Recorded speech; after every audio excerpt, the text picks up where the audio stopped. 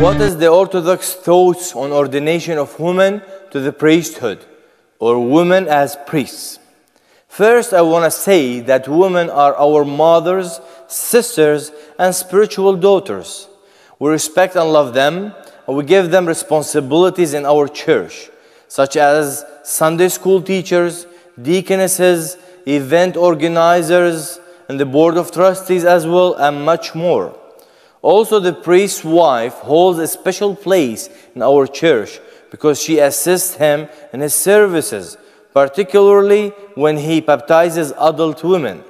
However, she does not take his place, but rather accompanies him in completing his duties. We also have the responsibility of women were given to them from the beginning. For example, Miriam, the sister of Moses, and Anna were prophetesses.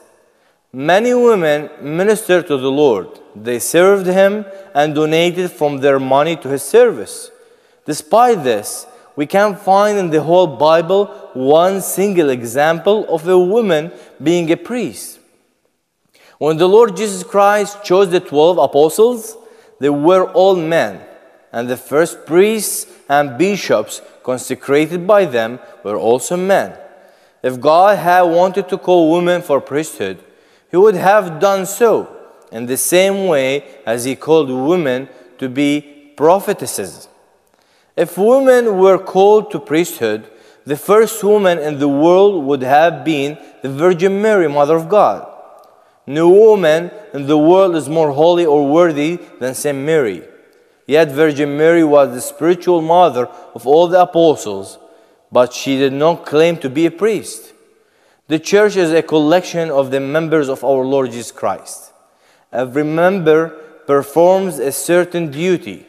This has nothing to do with the value and worth of every one of us.